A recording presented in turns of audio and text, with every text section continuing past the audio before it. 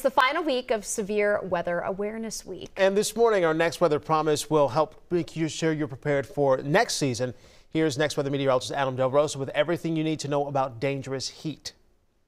As the days get longer, they're also getting warmer.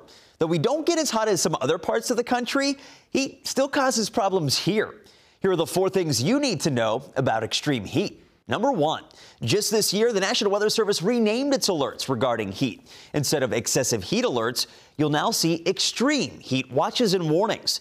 Their goal is to improve messaging to better convey the threat as part of their larger Hazard Simplification project. Heat advisories will remain the same. Number 2, extreme heat is the deadliest weather factor for Wisconsin.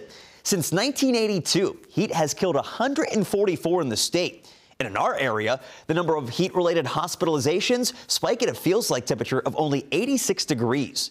Older adults, young kids, and anyone with underlying conditions are at greater risk from extreme heat.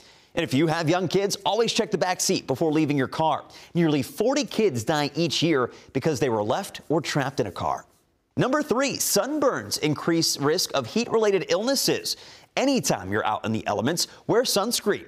If you have to work outside in the heat, take frequent breaks and seek shade or AC when you can. Muscle cramps, a rapid pulse, and dizziness are some of the early signs to watch out for. And number 4, stay hydrated. When extreme heat hits, drink more water and consider electrolytes. You'll also want to limit caffeine and alcohol since both can dehydrate you. It's recommended that anyone working or exercising in the elements drink at least 1 cup of water every 20 minutes.